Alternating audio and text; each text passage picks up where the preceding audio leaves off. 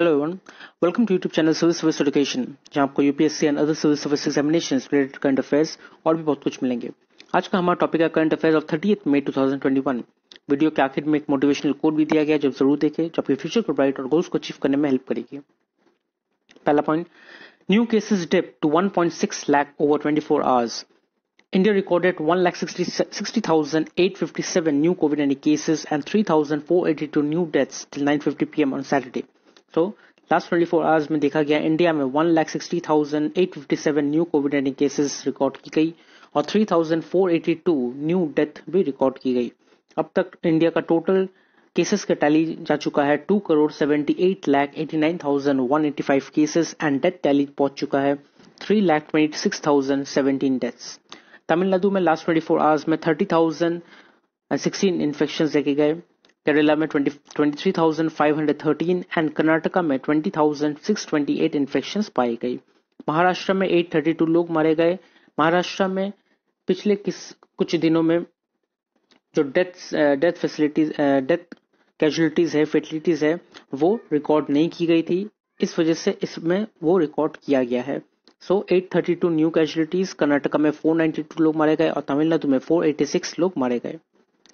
ये जो डेटा है इसमें छत्तीसगढ़, झारखंड, मणिपुर, लद्दाख, इन 4 स्टेट्स का डेटा इसमें इंक्लूड नहीं किया गया है और ये जो डेटा है ये रिस्पेक्टिव स्टेट्स के हेल्थ बुलेटिन से सोर्स किया गया है। Next, COVID data show rise in vaccination. For the first time in over a month, India has administered close to 3 million doses every day on consecutive days, something not seen since mid-April, suggested figures from COVID. So, ये month में देखा गया है कि first time in over a month, एक month के बाद ये पहला बार देखा गया है कि every day India 3 million doses administer कर रही है वैक्सीनेशन की, जो मिड अप्रैल से नहीं देखा गया था। A rise in the number of daily vaccination has been apparent since May 24th and is led by an increase in those turning up for the first dose of vaccine. So May 24 से देखा जा रहा है कि ये consistent है, 3 million के ऊपर पर डे एडमिनिस्टर किया जा रहा है वैक्सीनेशन को और अब तक 93% डेली डोजेस एडमिनिस्टर कर दिया गया है। Next, 10 lakh corpus fund for every child orphaned by COVID-19. The Union government on Saturday announced a special PM Cares for Children scheme for all those orphaned due to COVID-19. It will include a corpus of 10 lakh for each child till he or she reaches the age of 18. So, जो बच्चे COVID-19 की वजह से orphaned हो गए हैं, अनाथ हो गए हैं, उनके लिए PM केयर्स ऑफ चाइल्ड का एक स्कीम निकाला गया यूनियन गवर्नमेंट की तरफ से, जिसमें 10 लाख रुपीस इंक्लूड है ईच चाइल्ड के लिए। जब तक वो 18 साल का नहीं हो जाता उसके लिए 10 लाख रुपीस खर्च की जाएगी। The women and child development ministry has said that there are total of 577 COVID-19 orphans identified across the country. When a child turns 18, he or she will draw a monthly stipend from the corpus of 10 lakh in order to meet expenses for personal needs and higher education. So, जब वो बच्चा 18 साल का हो जाएगा, तब वो जो 10 लाख कॉर्पस है उसका जो बैंक में रखा हुआ रहेगा, वहां से वो मंथली स्टाइपेंड उसको मिलेगा और वो मंथली स्टाइपेंड से खुद के लिए एजुकेशन या पर्सनल नीड्स में खर्च कर सकता है और जब वो 23 इयर्स का हो जाएगा तब उसको बाकी के जितने भी 10 लाख में जो बाकी के जितने भी पैसे हैं उसको पूरी की पूरी दे दी जाएगी। ऑफिशियल स्टेटमेंट था। सो आई होप ये जो डिक्लेयर किया गया, ये जो स्कीम दिया गया, ये असली में कायम रहे और ये स्कीम जैसे कहा जाता है जो दिया जाता है वो वैसा दिया जाए और इसके ऊपर नजर रखा जाए, बिकॉज 10 लाख वाला स्कीम हम लोगों ने पहले भी देख चुका है और वो एक पैकेज की तरह कहा गया और वो पैकेज की तरह भूल भी किया गया, किसी को 10 लाख रुपीस मिला नहीं था। तो आई होप इन बच्चों को 10 लाख रुपीस मिले। Next, IIT Hyderabad develops oral solution for black fungus.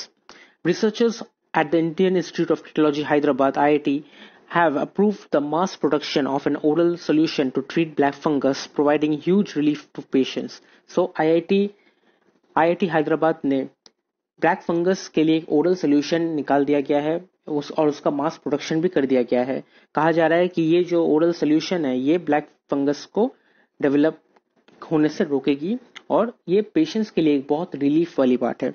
After 2 years of study, the researchers are now confident that the technology can be transferred to suitable farmer partners for a larger scale production. So उन्होंने ये दूसरे farmer partners को भेज दिया है ताकि और भी ज्यादा प्रोडक्शन हो सके. ये जो ओरल सोल्यूशन है ये एक टैबलेट 60 mg का टैबलेट है जो आपको 200 रुपीज तक का कॉस्ट हो सकता है. Next, ripples from Yas and surging tides devastate the Sundarbans. For people in the ecological fragile Sundarbans, life revolves around battling high tides daily and cyclone regularly. But even cyclone throws up new challenges to the Sundarbans and its inhabitants. Sometimes the people had not imagined and policymakers are not prepared for. So, Sundarban में life बहुत ज्यादा ecological fragile हो जाती है. उनको हर दिन high Tide का सामना करना पड़ता है और रेगुलरली साइक्लोन का भी सामना करना पड़ता है. लेकिन जब भी एक नया साइक्लोन आता है उनके लिए कुछ नया चैलेंज लेके आता है और ये चैलेंज सिर्फ और सिर्फ सुंदरबन के लोग नहीं कर सकते. ये चैलेंज जो पॉलिसी मेकर्स है जो वहां पे प्रिपेयर रहना चाहते हैं वो लोग भी ये मेजर नहीं कर पाते थे कि क्या हो सकता है. So over just past 3 years, the Sundarban, which is the home to close to 5 million people, has been battered by 4 tropical cyclones. So सिर्फ last 3 years में सुंदरबन में 4 ट्रॉपिकल साइक्लोन्स आ चुकी है. 2019 में फानी, 2019 के नवंबर में बुलबुल, मई 2020 में आम्फन और अब मई 2021 में यास. और ईच ओकेशन पे ये रीजन को सबसे ज्यादा डैमेज सफर करना पड़ा. बहुत बहुत ज्यादा नुकसान हुआ है. बट स्टिल इन जगहों को ठीक तरीके से देखा नहीं जाता, स्पेशली सेंटर की तरफ से, जिन्होंने कहा कि डैमेज देख के वो यहाँ पे मरम्मत करने के लिए पैसे भेजेंगे. लेकिन सुंदरबंस को वो लोग ज्यादा अहमियत भी नहीं देते. Next, withdraw transfer order of Chief Secretary Mamata tells Center, describing the Union government's order to transfer West Bengal Chief Secretary Alapan Bandyopadhyay as constitutional unilateral and a result of political vendetta. Chief Minister Mamata Banerjee on Saturday urged the center to withdraw the order.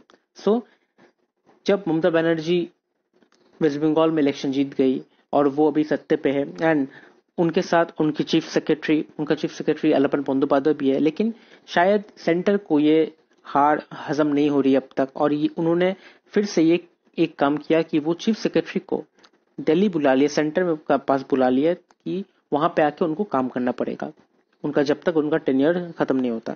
सो ये एक साजिश है या फिर एक vendetta है ये नहीं पता, लेकिन ये यूनियन गवर्नमेंट का हुक्म था कि उनको ट्रांसफर ऑर्डर दिया जाए. लेकिन ममता बनर्जी ने कहा कि ये ट्रांसफर ऑर्डर को विड्रॉ करना पड़ेगा.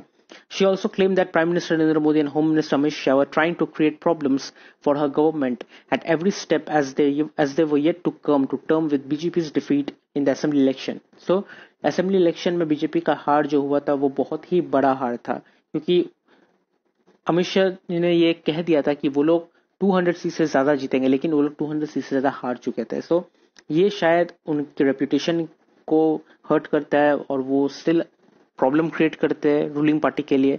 पता नहीं, ऐसा भी हो सकता है, लेकिन ये देखा जाता है कि हर एक स्टेप में वो लोग कोई प्रॉब्लम क्रिएट करना चाहते हैं. सो ये कब तक चलेगा ये सिर्फ देखने लायक है. Next, Philippines protest against China's illegal South China Sea presence. The Philippines has protested China's continuing illegal presence and activities near an island in the South China Sea held by the Southeast Asian nation, the Foreign Ministry. So, Philippines ने ये protest किया कि China हमारे waters में आके illegally वहां पे presence है, वहां पे इलीगल एक्टिविटीज कर रही है और वहां जो आइलैंड है वहां पे भी इलीगल एक्टिविटीज कर रही है. So, Manila launched the diplomatic protest on Friday after the incessant of deployment, prolonged presence and illegal activities of Chinese maritime assets and fishing vessels. So, Manila से लॉन्च किया गया कंप्लेन कि China के जो fishing vessels है, मारिटाइम asset है, यहाँ पे आके इलीगल एक्टिविटी कर रही है और उन्होंने ये भी कहा कि जल्द से जल्द इसे विड्रॉ कर लिया जाए. Vietnam finds new virus variant hybrid of strains first found in India and Britain. Vietnam has discovered a new coronavirus variant that's a hybrid of strain first found in India and UK. So, India का variant में जो strain मिला था, UK में जो strain मिला था, इन दोनों का एक हाइब्रिड मिक्सचर होकर वियतनाम में एक new corona virus variant discover किया गया है. ये वियतनामीज हेल्थ मिनिस्टर की तरफ से कहना है. न्यूगियन थैंग लोंग said scientists examined the genetic makeup of this virus that has infected some recent patient and found the new version of virus. और ये एग्जामिन करके देखा जा रहा है कि recent patient में ये अटैक हुआ है और एक न्यू वर्जन है वायरस का. And next is important days और 30th मई का इंपॉर्टेंट डेज है गोवा स्टेटहुड डे. इस दिन गोवा को स्टेट डिक्लेयर किया गया था. Last but not the least is today's quote और आज का मोटिवेशनल कोट है your hardest times often lead to the greatest moment of your life. Keep the faith, it will be all worth it in the end. सो कभी कभी हमारे life में जो बहुत हार्ड टाइम आते हैं वो हार्ड टाइम हमें बहुत ज्यादा लेसन्स देके जाती है. हम उस हार्ड टाइम में उस मुसीबत के वक्त हम लोग बहुत कुछ सीखते हैं और ऐसा कुछ सीखते हैं जो हमारे लाइफ को चेंज कर देता है या फिर लाइफ को और ज्यादा बेटर बना देता है. तो हमेशा हमें फेथ रखना चाहिए कि कुछ भी हो एंड सही होगा, एंड अच्छा ही होगा. हमें बस उस मोमेंट से कुछ अच्छा निकाल के लाना है, कुछ अच्छा सीख के लाना है और वो सीख को अपने लाइफ में इम्प्लीमेंट करना है.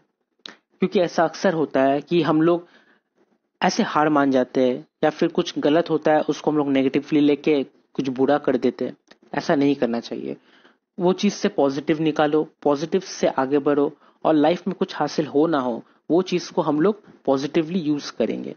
यूज करके देखेंगे कि एंड में सब कुछ सही हो जाएगा और एंड में हमें उसका अहमियत भी पता चलेगा. तो अगर आपको वीडियो अच्छी लगी तो आप इसे लाइक कीजिए, शेयर कीजिए, कमेंट कीजिए और सब्सक्राइब जरूर कीजिए. Thank you.